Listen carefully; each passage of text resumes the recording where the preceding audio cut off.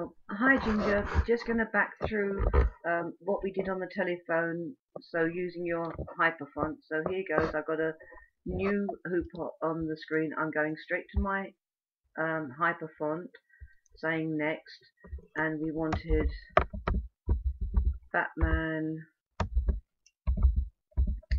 Brody, and then I'm coming down here to select my font, and I'm going to type in BAT, excuse me, and here we have Batman, and I said to go regular up here. That may be something that you may not have heard me say, and then OK, and then next on fill stitch and finish. So there it's put the Batman on screen, and for me, because the last thing I did was a single line, I have to come here and open it up so I can see more than one line. And the next thing that I'm going to do is height. We changed to 8, and the spacing we manually typed in 0.20, and I'm trying to think what else we did. Okay,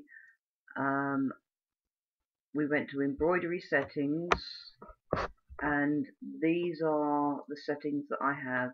Density 3, there's the fill underlay density, stretches on 10, fill edge warp and stretch is checked, short stitches is checked, and then on stitch type, come down the list here to step pattern, and in step pattern come here to the word catalogue to open the catalogue up, and then if I can find it, it was this one, 22, so I'm going to double click that. We're on maximum 60, distance 60, and I'm going to apply that, and once I've applied it, I'm going to come up here to stitch it.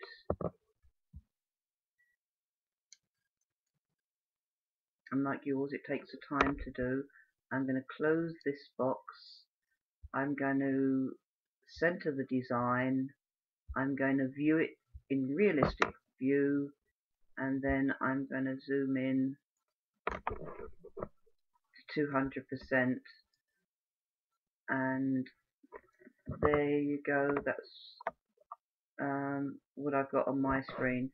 The only difference I can see is if you had like a different pattern, and if you want to change the patterns, click any of the letters or numbers, it doesn't matter, come back up here to outline edit, click the A for going back into the editing screen, design, embroidery settings, stitch type, and go back into your catalogue, and then maybe pick another one. I think the other one that I had on first was 11, this one.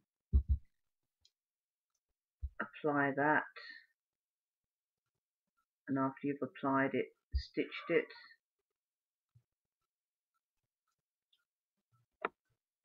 close this box, and again design, center design. So I think with this it's just going to be down to which pattern that you choose. Click the letter again, go back into the embroidery setting, stitch type, catalogue, and here's another one, 39, and apply that. And each one of these will have a different effect on what it's going to look like. That's pretty spivvy.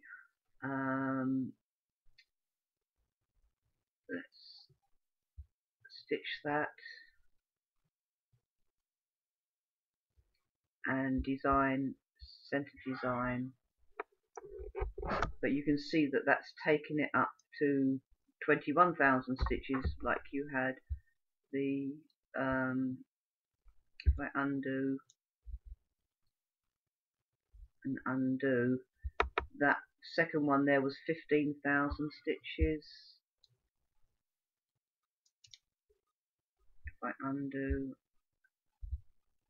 oh, no stitches. So I undid it back to nothing there. I have to redo. So there we have center design.